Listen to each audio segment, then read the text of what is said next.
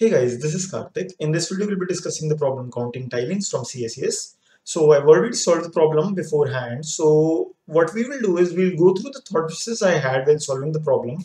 We'll look at the code that I wrote to solve it and we'll discuss the code as well. So I'll give you a code walkthrough for sure. Overall, the idea is that the problems aren't very hard, but understanding why your solution is efficient is the harder part over here. So I would say the time complexity analysis is comparatively harder, but of course we will do it. So we'll be discussing that as well, surely.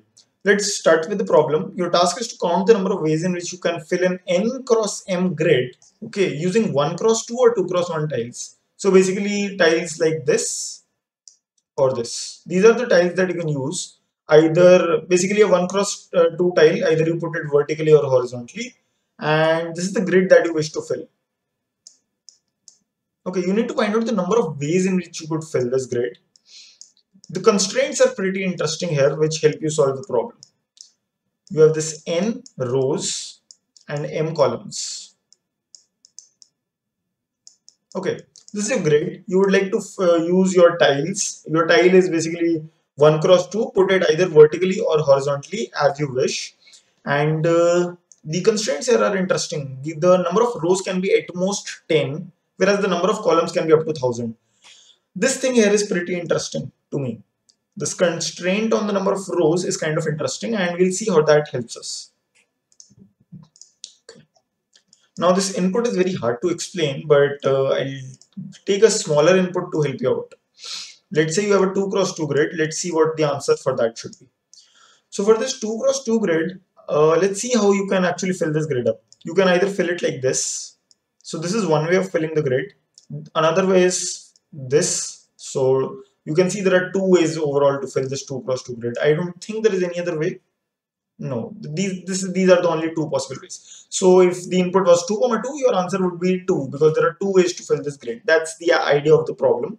And since the number of ways could be very large, you should mod it 10 power 9 plus 7. Okay.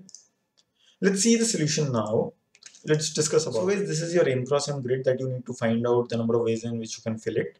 So the first thing that came to my mind was that I'll try to fill this grid starting from the leftmost column till the rightmost column. So I'll go filling this column first, then the second column, then third column, and so on till the mth column.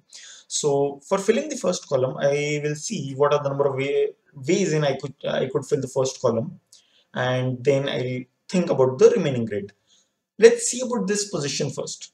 Okay, we are trying to break the problem into smaller and smaller things, from grid to column, from column to one position. Now this position here, you can fill it in only two ways, no matter how many ways are there to fill the entire grid. To fill this position, there are just two ways. And those two ways are, one way is that you put in a tile like this, a tile of size 1 cross 2 put horizontally, and the other way is that you put in a tile vertically like this. There are no other ways, not at all, right? No matter what your grid looks like, that position would be covered by either this tile or that tile, right? So for example's sake, let me put this tile in here. Next, at this position, I can probably put in a vertical tile or a horizontal tile. I choose to put this one, but of course, the other possibilities are always there. And last one. Now I do not have any option of covering this position using a vertical tile, so obviously I go for a horizontal one. Overall, I filled in my first column, but the side effect of filling the first column is that some of the positions of the second column are already filled. If this wasn't the case, and if this was independent, then I could have defined my dp of I as the number of ways to fill the columns, from ith till mth, right? So I could have defined my dp as what are the number of ways in which you can fill the column starting from the ith till the mth column, and then my final answer could have been dp of 1, the number of ways in which you could fill the column starting from the first till the mth column. But problem is that when you're trying to find out dp of I, the ith column is not empty. Some of the positions are already filled, right? You need to keep track of those positions which already got filled due to the I minus 1th column.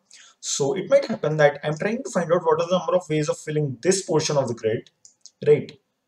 But some of the positions in here already got filled due to tiles placed to cover the I minus 1th column, this one. right? It might happen that let's say this one and this one already got placed. So if I were to find a sub problem that is unique, I would need to keep track of the tiles that are already filled in the leftmost column. So basically if dp of I, then I need to think that the ith column might have some some positions already covered.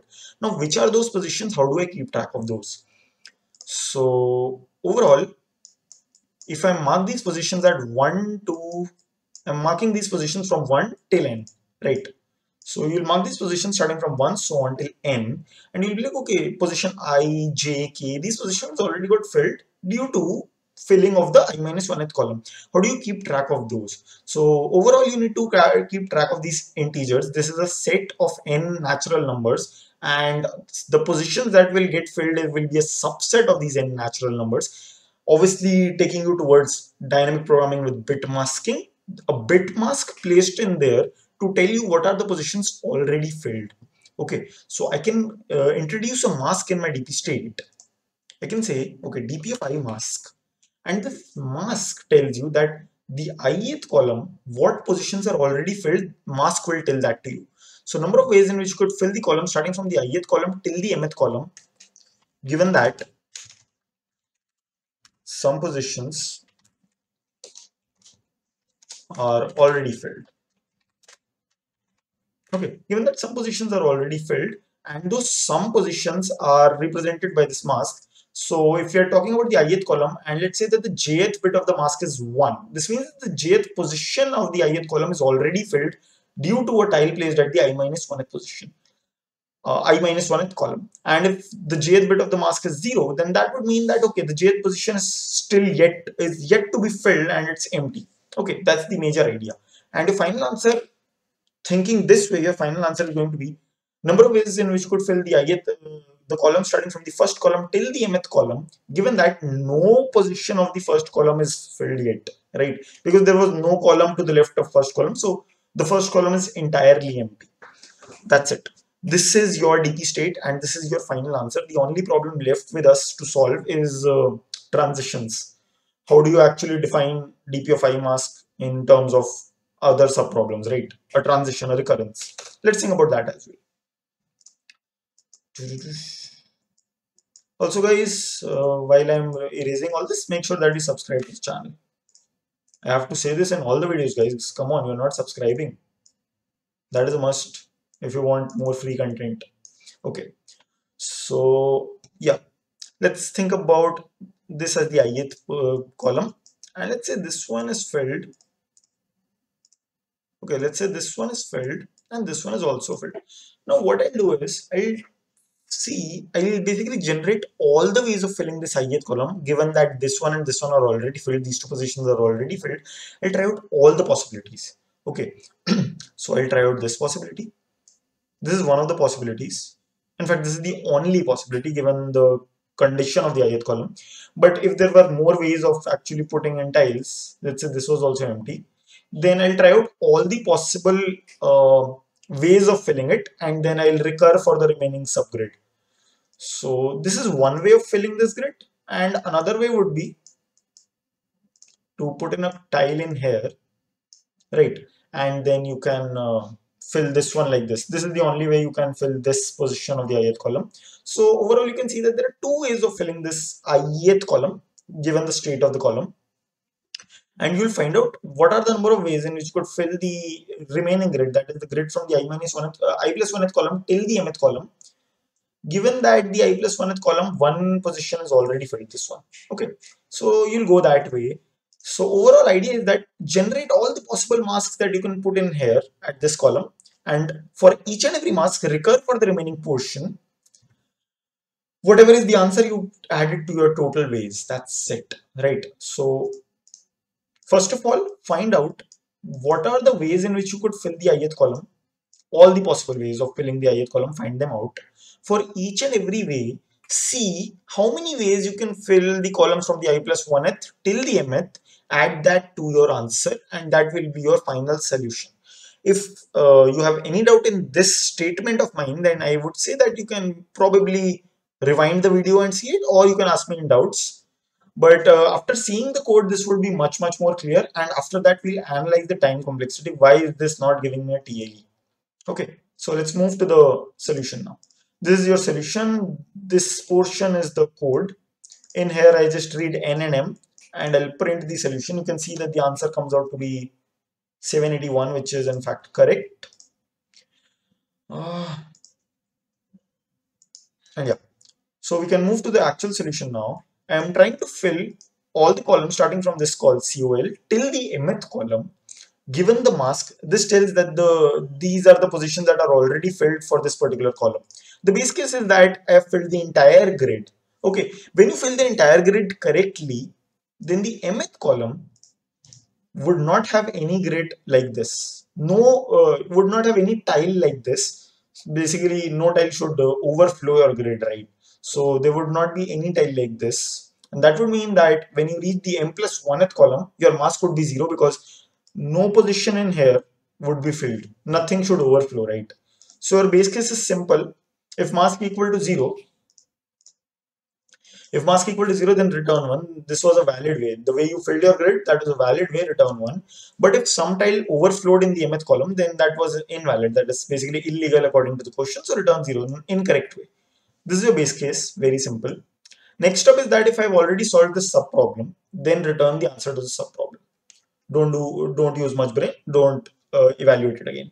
Next up is that okay, I don't know the answer yet, so let's say mark answer to be 0 and see what are all the possible ways in which you can fill this particular column number COL.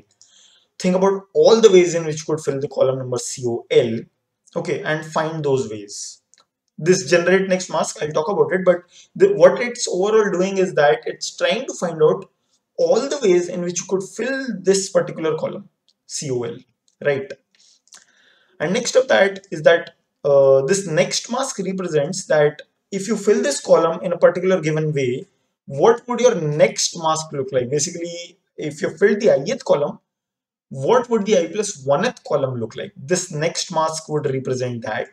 You solve the problem for finding the number of ways in which you could fill from column 1, from the I plus 1th column till the mth column. Given your next mask, that means what does your I plus 1th column look like? And you add that to your answer, modulo mod. That's it.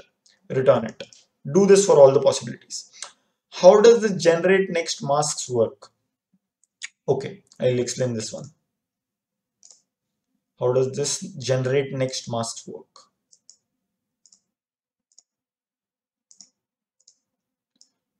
Okay.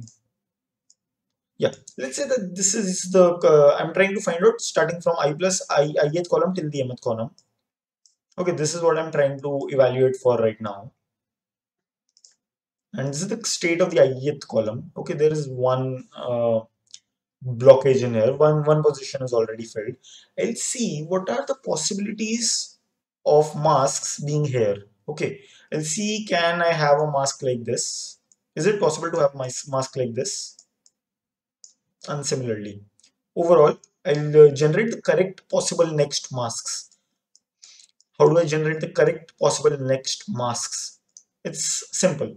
See, this position is empty. You can either put in a tile like this, or you can put in a tile like this. So if you put in a tile like this, then one of the possible next masks could be 1 and then 3 empty positions.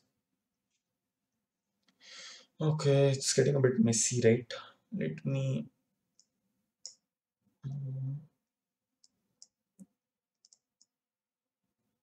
Yep. So if I put in a tile like this, then one of the possible masks could be 1 followed by 3 empty numbers. We don't know them yet, right? Then at this position, I am forced to put in a tile like this. So obviously a 1, right? Next up, this position is filled. So this position is going to be empty no matter what you do. So a 0. And finally, this position, I have only one choice. You put a tile like this. So this is going to be a 1 because this position got filled in here. This position is empty. This is a possible next mask. And I need to use that to evaluate my overall answer. Let's see what are the other ways. Let me backtrack here.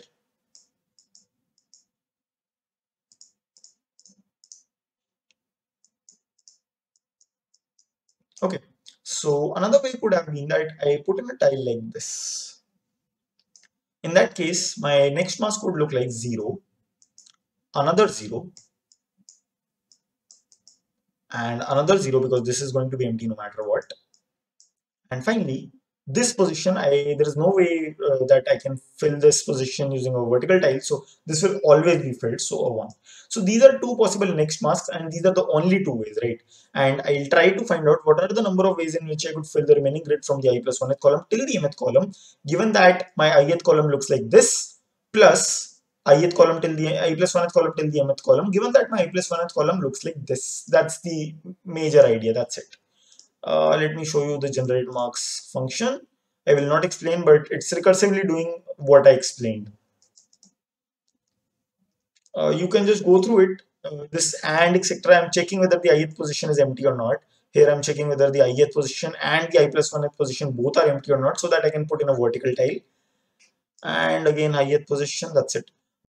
Now guys, the interesting part here is that why does my solution not TLE? Why is it not bad? It should be bad, right? Because if you think about it, that the number of states here is 1000 into approximately 10 per 6 and into approximately 1000 again. So 10 per 6 states are already there. And also my transition time is again pretty bad. So if I think about it, my transition time would also be approximately 1000 if you think about it naively. And overall my solution should be nearly 10.9 operations. But why does it not fail? Why is it good instead of being very bad? The idea is that most of these masks that we're talking about are actually impossible to have. Most of the masks are impossible to have. Why is that so? So let's take an example. See, whenever you put in a vertical tile, right?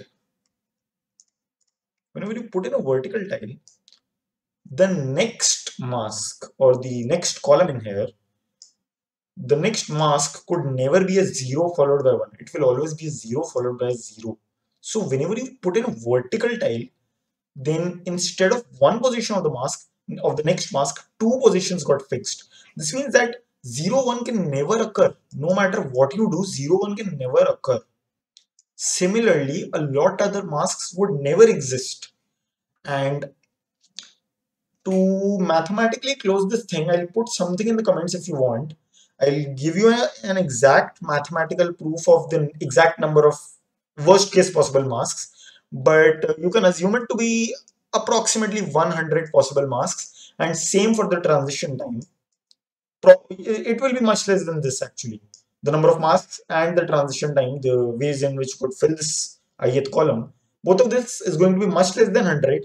If you want an exact mathematical number for that, you can let me know. I'll put a proof in the comments.